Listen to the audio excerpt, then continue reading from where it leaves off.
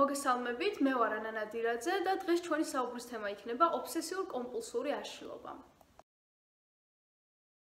ობსესიურ-კომპულსური აშლილობა ერთ-ერთი ყველაზე გავრცელებული და სერიოზული ფსიქიკური დაავადებაა, რომელსაც შეიძლება ჰქონდეს ქრონიკული პროგრესირებადი ან ეპიზოდური სახე.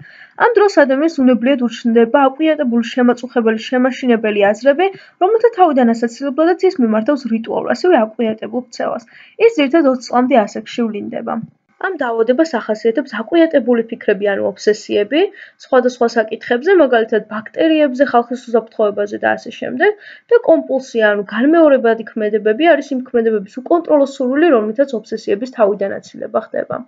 აშლილობით გამოწვეული ობსესიები წარმოადგენს განმეორებით მუდმივ და არასასრულ ფიქრებსა და წარმოსახვებს, რომლებიც იწვევენ სტრესსა და შფოთვას.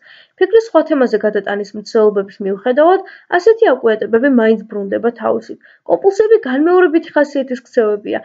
ასეთი ქცევებით პაციენტები ანაცვლებენ ობსესიებთან დაკავშირებულ შფოთვასა და შიშებს, თუმცა კომპულსიები მათ ჩვებას არ ხურის და მხოლოდ დროებით უმსუბუქებს შფოთვას. ობსესიური ფიქრების დროს პაციენტმა შესაძლოა შეიმუშაოს რიტუალები ან წესები, რომლებიც არეგულირებენ შიშით გამოწვეულ შფოთვებს.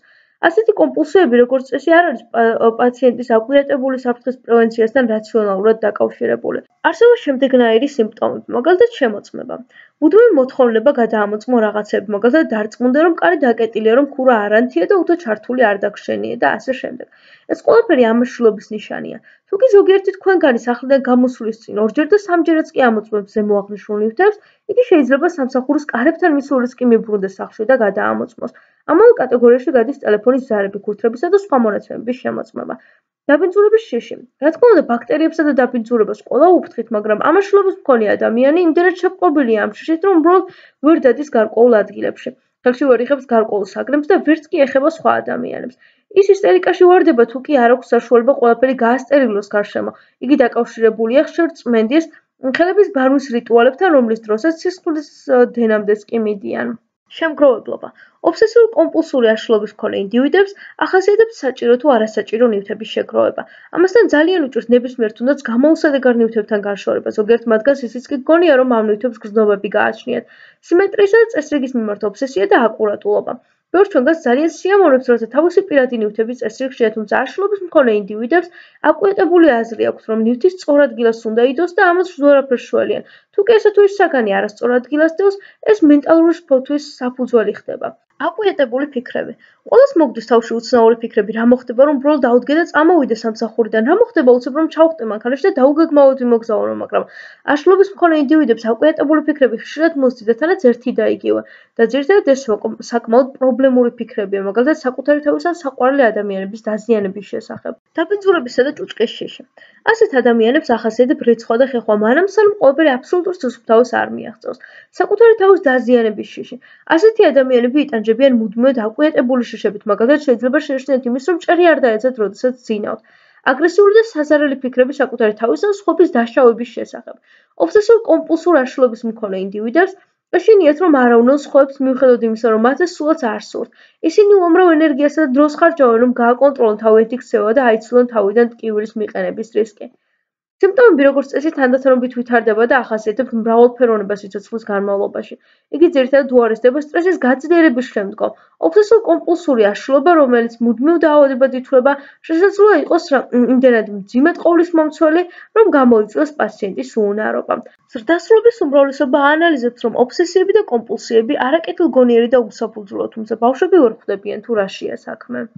ისინი ხშირად ითვლიან კიბეების საფეხურებს, ფილების რაოდენობას და ასე შემდეგ. ეს გულისხმობს ყოველი მოქმედების ზედმიწევნით ნელა შესრულებას. ასეთი ადამიანები საათობით ჭამენ, იპარსავენ წვერს და ასე შემდეგ. ასევე ლოცვის სიტყვის ან ფრაზის ჩურჩულით მუდმივად გამეორება. ფილის ხაზზე დადგომის შიში, არასასრული ფიქრები, მათ შორის აგრესიულ რელიგიასთან ან სექსუალურ თემასთან დაკავშირებული ფიქრები. ობსესიურ-კომპულსური აშლილობის მიზეზები სრულიად ცნობილი არ არის, თუმცა არსებობს მნიშვნელოვანი თეორიები ამ მიზეზების შესახებ. პირველი არის ბიოლოგია. აშლილობა შეიძლება გამოწვეული იყოს სხეულის ან თავის ტვინის ბუნებრივი ქიმიური პროცესების ცვლილებებით. შესაძლოა ჩართული იყოს გენეტიკური ნაწილის, თუმცა დაავადებასთან დაკავშირებული კონკრეტული გენები აღმოჩენილი არ არის. ასევე გარემო ფაქტორები. ვარაუდობენ, რომ ზოგიერთი გარემო ფაქტორი, როგორიცაა ინფექცია, შესაძლოა უკავშირდებოდეს დაავადების განვითარებას, თუმცა ამ თეორიის დასადასტურებლად შემდგომი კვლევაა საჭირო.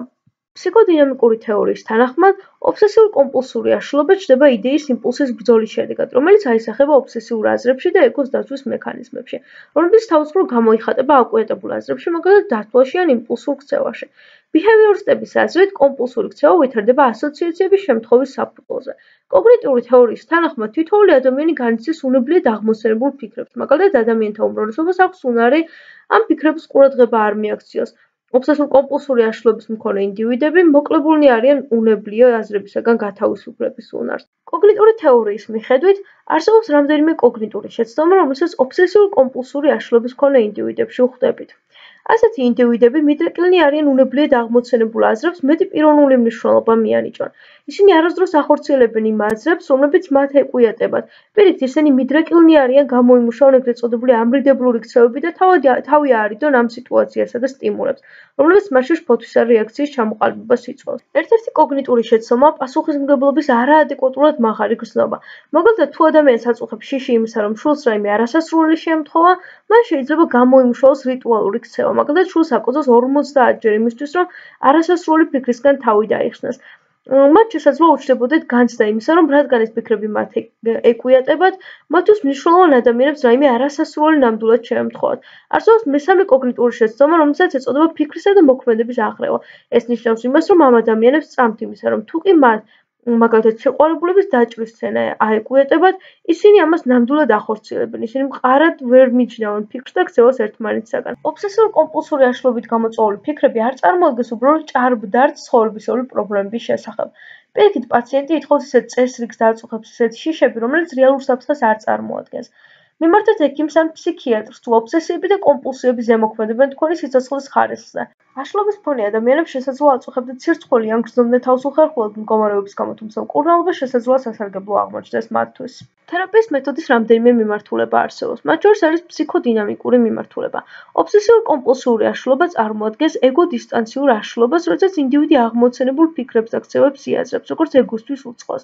ფსიქოთერაპიის მიზანია დაეხმაროს ინდივიდს კონფლიქტების და დაცვის რეაქციების გამოვლენებაში და მათ გადალახვაში. ამისთვის გამოიყენება თავისუფალი ასოციაციები და თერაპევტის ინტერპრეტაცია. შემდეგი არის კოგნიტური მიმართულება. კოგნიტური თერაპევტი ცდილობს დაეხმაროს ინდივიდს იმ აზრების გაგებაში, აღმოფხვასა და თავიდან აცილებაში, რომლებიც წინ უძღვის ობსესიასა და კომპულსიას. კოგნიტური თერაპია ამ აშლილობის მკურნალობისას მოიცავს აგრეთვე ფსიქოგანათლებას და ქცევით ტრენინგს.